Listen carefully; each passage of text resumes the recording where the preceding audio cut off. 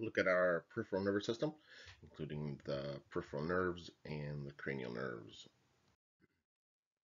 So the peripheral nervous system is what we have outside of the brain, outside of the spinal cord, and outside of the brain stem.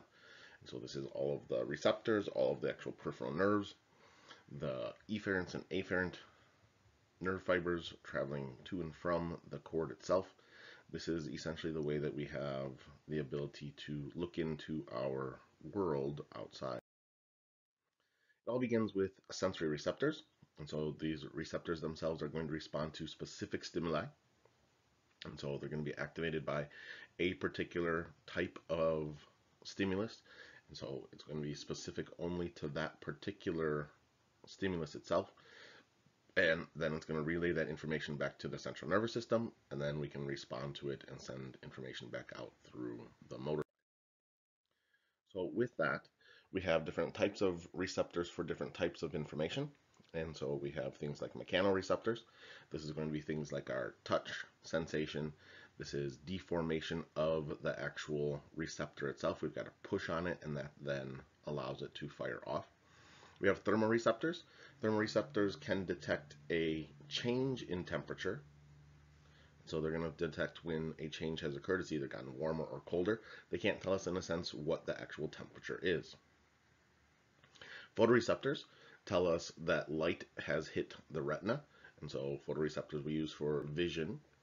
Chemoreceptors can be both from outside the body as well as inside the body. And so this gives us information about things that we can smell and taste, as well as things that we find inside the blood.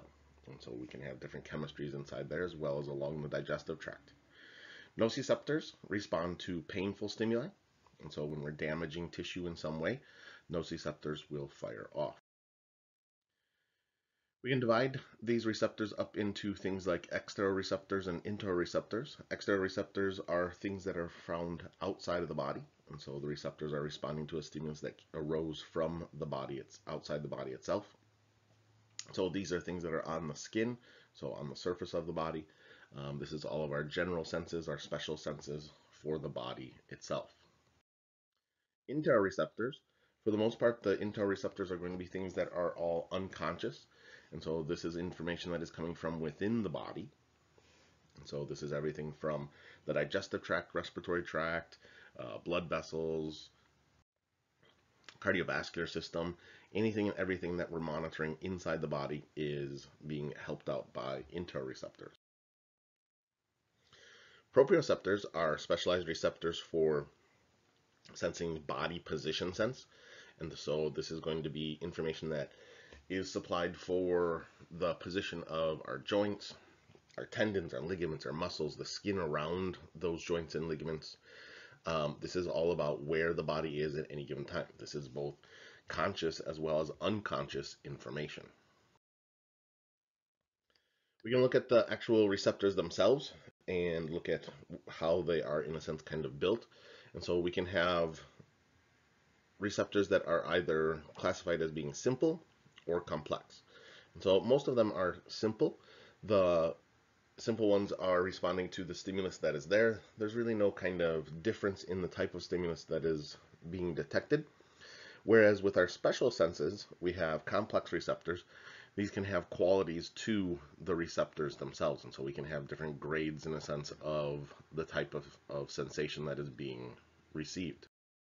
So how do we get this information from the receptors all the way up to the brain so that we have the ability to perceive the actual information that is being received by the receptors themselves?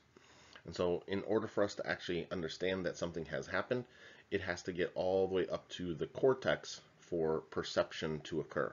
And so we've got to get that information all the way up there in order for us to have this perception of the particular stimulus that is there.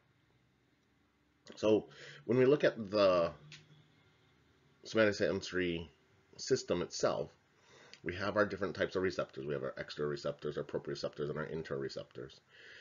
And we have kind of different levels of ability to modify or change and integrate that information. So we start at the receptors themselves. And so we have receptor level modification that can occur. And so this occurs at the actual receptors themselves. And so they can stop responding to a particular stimulus. We're going to have the circuit level. Circuit level is going to look at essentially the pathway from inside the cord on up. And then perceptual level is within the cortex itself. And so this is where we're going to interpret the information that has actually come in. So at the receptor level, we have information that is coming in, and depending upon how much of the receptive field is being stimulated is going to give us an idea for how much of the area is involved. And so this is going to allow us to get our initial stimulus to be converted into graded potentials, which then get converted into action potentials, and those action potentials then send up information from those receptors about what is actually happening at that level. If the stimulus is constant, and so if the stimulus is unchanging in terms of the type of stimulus, so imagine things like wearing a ring, jewelry, glasses, a hat even, that pressure is constant onto the receptors become less responsive. They stop sending off the action potentials, and so they don't send them as frequently as they were in the past. And in the lab, we do this as an experiment to put coins on the back of the hand and have the person close their eyes and see when they stop sensing that the coins are actually there. This process of decreasing sensitivity is what we call adaptation. And so in some places, adaptation is quick. And so we're going to have a very quick process for this. And this is why we do it on the back of the hand, because pressure receptors have a quick adaptation. They fairly quickly stop telling us about the things that are going on. Even things like our clothing. As we wear clothes, we have this idea that they're there, but we don't necessarily feel them constantly on the surface of the skin itself. One of the other big ones that adapts fairly quickly is the sense of smell and taste. And so our overall adaptation there is fairly quickly. Think of chewing gum. The flavor of that gum goes away fairly quickly. Slow adaptation is going to occur oftentimes with our interoreceptors, and so that we don't, in a sense, kind of forget about things like the chemistry in the blood. We don't want to forget that that is happening there. Out in the skin, we have things like our Merkel's receptors and our Ruffini corpuscles. Those are going to be more for the slow adaptation as well. Both pain receptors and proprioceptors do not adapt. And so we don't want to not know about pain, and we always need to know exactly where our body is at any given time. So once those receptors have fired off, we're now going to send that information up towards the brain. And so this process is going to run through 3 separate neurons. And so we have what we call our first order neurons, our second order neurons, and our third order neurons, or our primary, secondary, and tertiary neurons. Those neurons are going to be found in slightly different places, and we'll look at the cell bodies, or the soma, for where that actually is. So for our first order neurons, their soma are found in the dorsal root ganglion or in the cranial nerves. And so the ganglia for them, or the receptors there, go into the cranial nerves in the brainstem itself.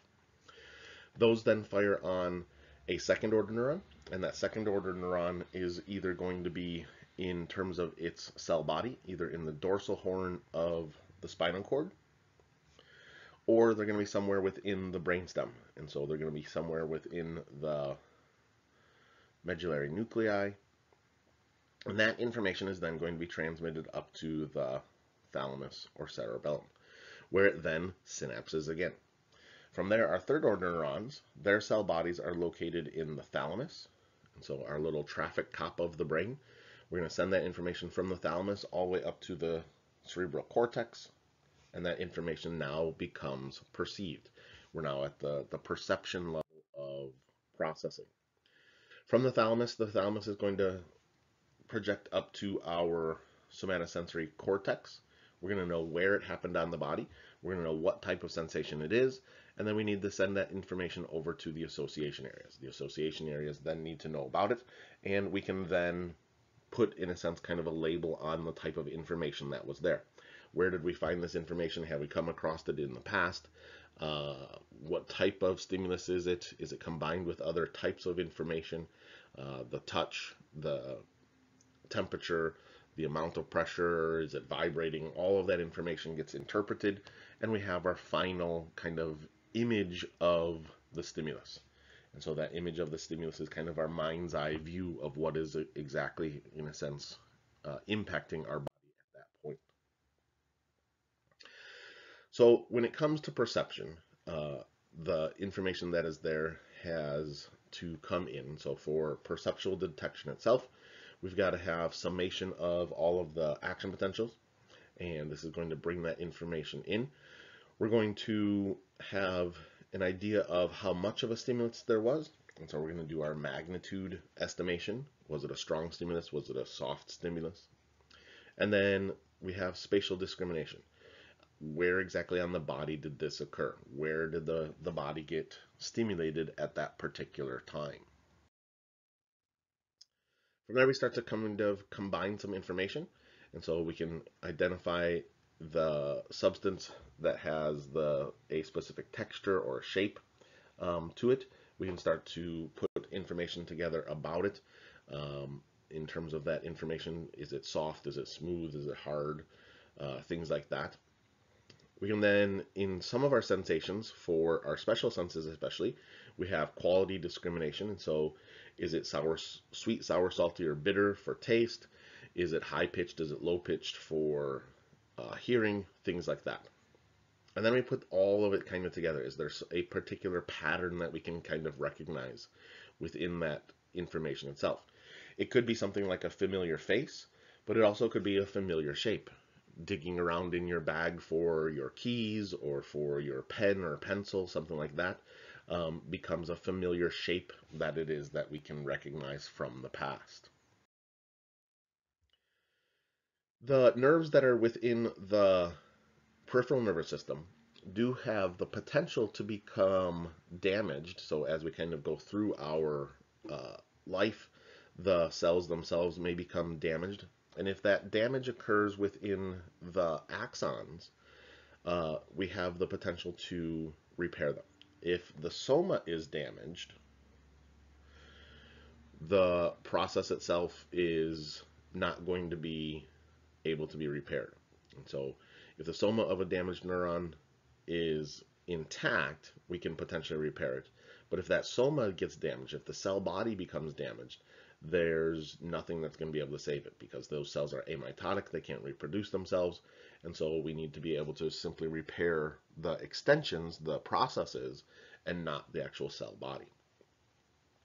In order for this to occur, we have a series of processes that are going to come into play.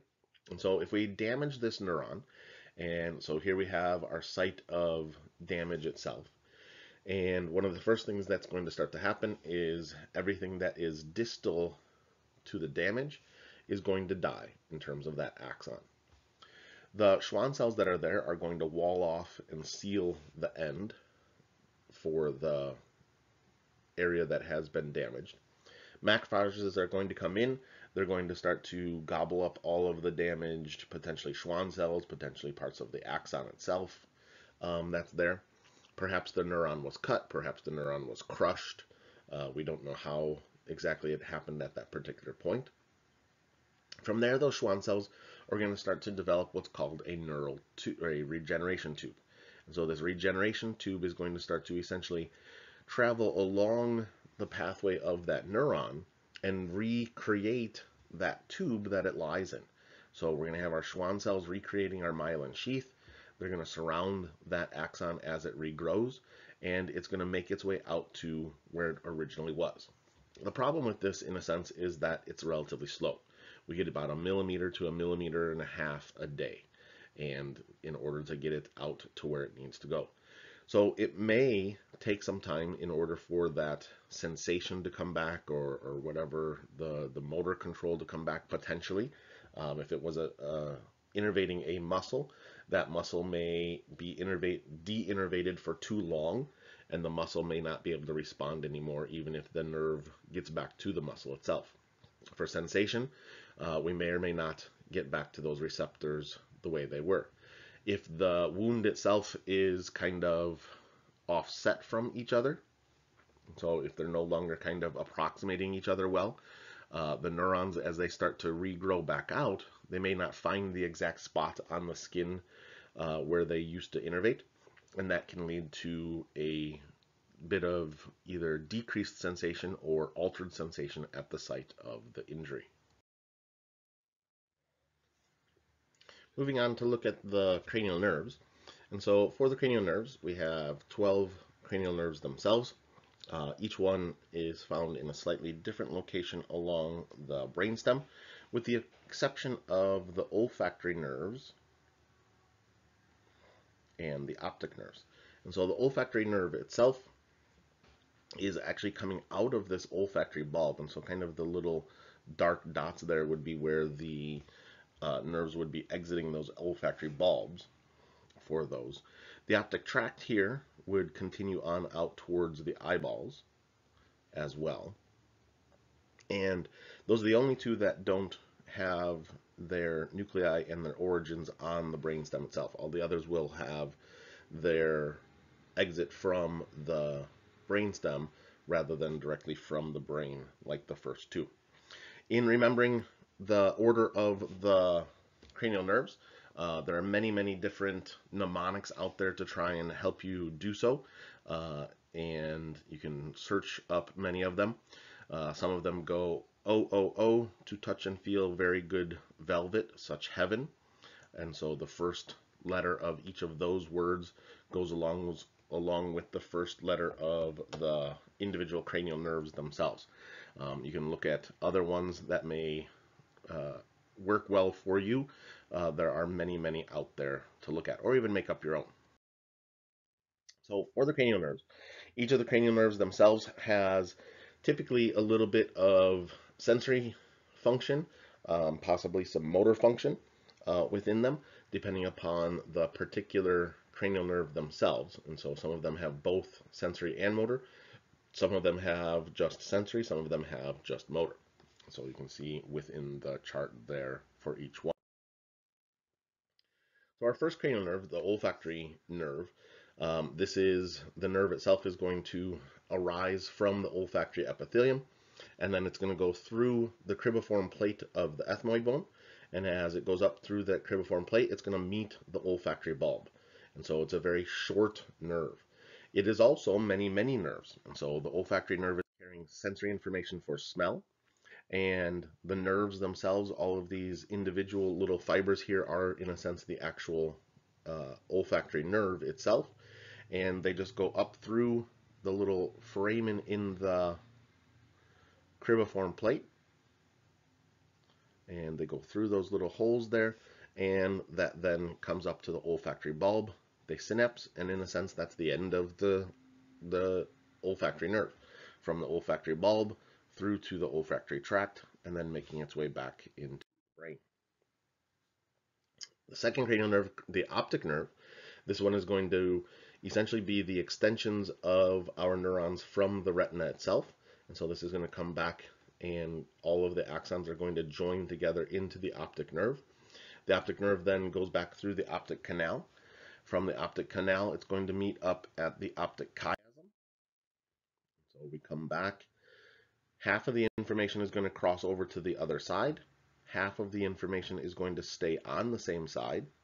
And we'll talk about that more when we talk about the cranial or the special senses on there. And then from the optic chiasm through the optic tract, come back into the thalamus. From there, synapse and send information back into the primary visual cortex, all the way back in the occipital lobe. And then we have perception of vision. Next up, we have the first of three cranial nerves that controls the extrinsic muscles of the eye, the oculomotor nerve. Oculomotor nerve controls 4 of our 6 extrinsic muscles of the eye. And so it's going to have the majority of control over the eye itself. And so it controls our superior rectus, our medial rectus, our inferior rectus, and our inferior oblique muscles. When this muscle is when these muscles are innervated, they're going to help with movement of the eye in almost all directions for them. If we should take oculomotor out, and so if we have a problem with oculomotor, one of the first things we're going to see is ptosis. And so we're going to see drooping of the eyelid if the person's oculomotor nerve is not functioning properly.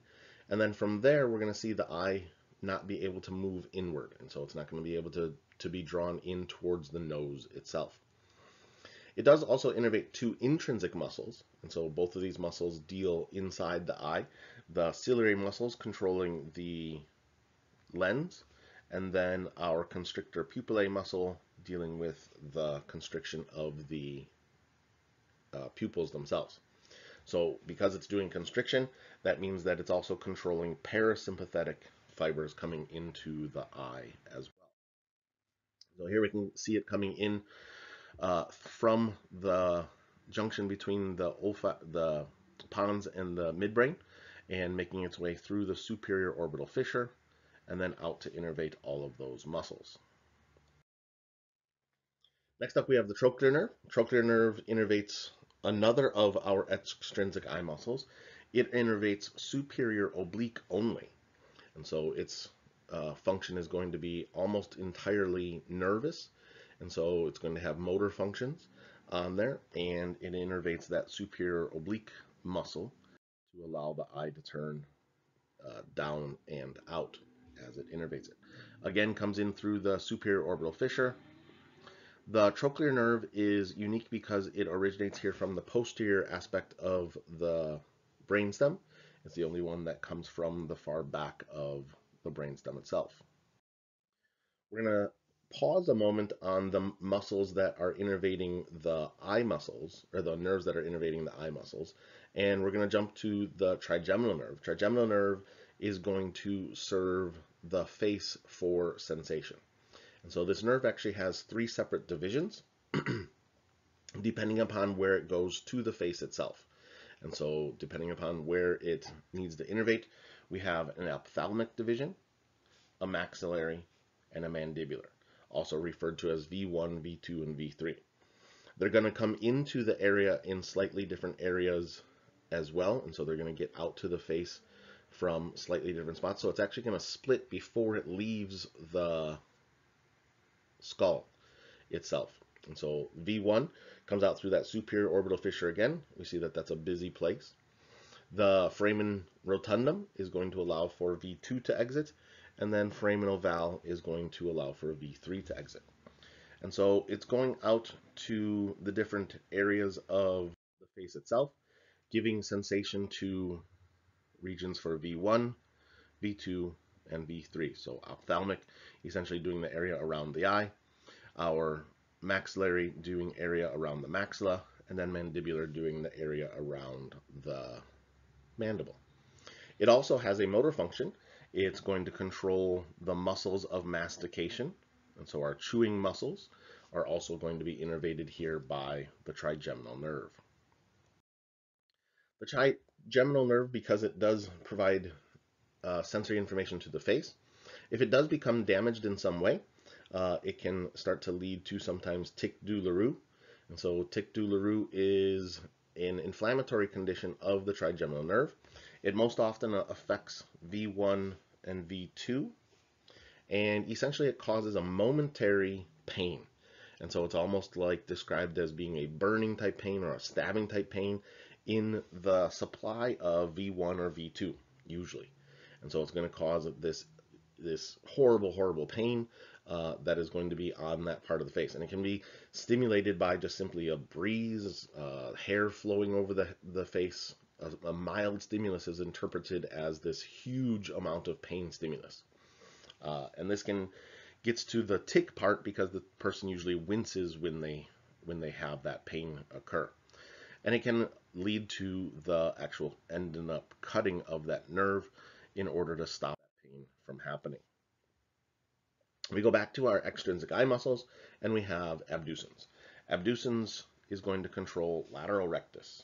So abducens, named after essentially the action of lateral rectus, it's going to abduct the eye, and so it's going to turn it outward. This muscle here is going to be innervated solely by lateral rectus, and essentially that's all that lateral rectus does. Comes out through that superior orbital fissure and makes its way to the lateral rectus muscle. So if abducens is no longer functioning, the abduction of the eye is going to be altered. Back to the face, in terms of the whole face, we have our facial nerve. Facial nerve is now going to be motor to the face, and so it's going to do the muscles of facial expression is going to be its primary process, and so it's going to give us our facial expression, all the movements that we can do to all of the muscles that line the face itself, and so smiling, raising eyebrows, etc. All of that is innervated by the facial nerve. It also does do taste, and so it does have a sensory component to it, and so it's going to get information out to the tongue, and it's going to do the anterior 2/3 of the tongue for taste. And so here we have the innervation to the tongue for taste. It also innervates our glands, and so it does have a parasympathetic component to it as well. And so it's innervating those salivary glands there. And then from there, we have all of our facial muscles involved in making facial expressions there. If our facial nerve becomes damaged and we have paralysis to those muscles, oftentimes this is single-sided, and so Bell's palsy is usually a one-sided problem, and most of the time it's got an unknown cause. The person, in a sense, kind of wakes up and all of a sudden the one side of their face doesn't work. And it's not a stroke. It's just that they don't have control over the muscles on that one side. Lots of different theories as far as the cause. Everything from bacterial infections to viral infections. Trauma can cause it as well. Get hit in the side of the face, things like that. All have the potential for causing the issue itself. Oftentimes it does resolve on its own, and so it's going to go away without really much of any kind of treatment at all. Perhaps if we can identify what the actual cause is, that can bring about a shorter period of time of recovery. Next up, we have our 8th cranial nerve. We have the vestibulocochlear nerve. So vestibulocochlear, it's going to the inner ear. So this is going to provide for both a vestibular component and a cochlear component. And so we're going to have our hearing and balance being innervated by the vestibulocochlear nerve itself. Kind of two nerves in one. The vestibulocochlear nerve, as it makes its way in to the inner ear through the internal acoustic meatus, it then splits into two separate divisions there. And so we have the cochlear nerve going out to the cochlea, and then we have the vestibular nerve going out to the semicircular canals and the vestibule of the inner ear. And so those are going to provide for balance information, and the cochlear nerve is going to give us our hearing information. Next up, we have glossopharyngeal.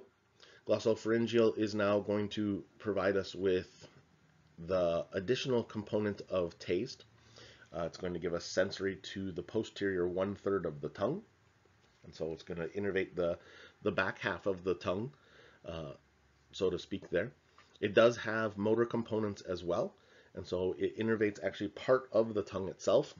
And so it's going to innervate part of the motor components to the tongue. And then it's also going to supply part for our salivary glands as well, specifically going out to the parotid gland. So it's going to supply there as well. So sensory to the tongue, sensory to the soft palate, coming into the back of the throat there. We then have the parotid gland getting its parasympathetic information as well. The vagus nerve is our one cranial nerve that is going to actually leave the head and neck. All the other cranial nerves are going to stay in the head and neck. The vagus, the great wanderer, is going to essentially move down into the thorax and into the abdomen and touch just about every single component for our internal organs. So it sends down motor fibers that are parasympathetic in nature, and this is essentially hitting all of our internal organs. And so it's getting everything involved in that. Sensory side of things is for taste, and so it's going to pick up taste to the back of the throat. So it's going to come back into the back of the throat here, and we're going to get some taste into the back of the throat. We're also going to get some motor into the back of the throat there as well. And then it sends off a branch here that's going to come down and enter into the thorax. This is going to be our vagus nerve, providing for parasympathetic information to all of our internal organs. And so all of them are getting their parasympathetic control coming down from the vagus nerve. The accessory nerve, or spinal accessory nerve, this is now going to have a component that is both cranial, so we have a cranial root, and then we also have a spinal root. And so it actually brings information up from the spinal cord. And so the spinal root itself is actually going to come back up into the skull via the foramen magnum and make its way back up into the cranium itself as it comes on up. This is going to primarily be a motor function. This is sometimes referred to kind of like the I don't know muscle. And so this is going to cause rotation of the head as well as shrugging of the shoulders. And so it innervates the trapezius muscle and the sternocleidomastoid, so we can shrug our shoulders and turn our head side to side with those two muscles that are there. So comes in, innervates the sternocleidomastoid and trapezius. We can see here the spinal roots making their way back up along the spinal cord through that foramen magnum, and then making their way up through the brainstem. They pick up the cranial roots, and those cranial roots then join in and combine together, and then exit out through the jugular foramen, and accessory nerve is going to come down and innervate those two muscles, our sternocleidomastoid and the trapezius. Last up, we have the hypoglossal nerve.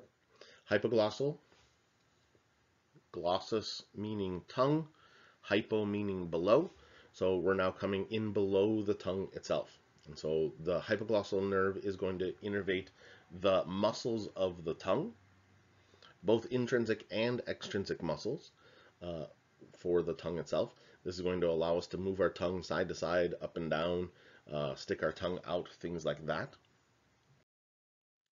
So as the hypoglossal nerve comes in, it innervates both the extrinsic muscles of the tongue and then the actual intrinsic muscles of the tongue, allowing us to move the tongue for chewing, for speech, move a food bolus back to the back of the throat for swallowing.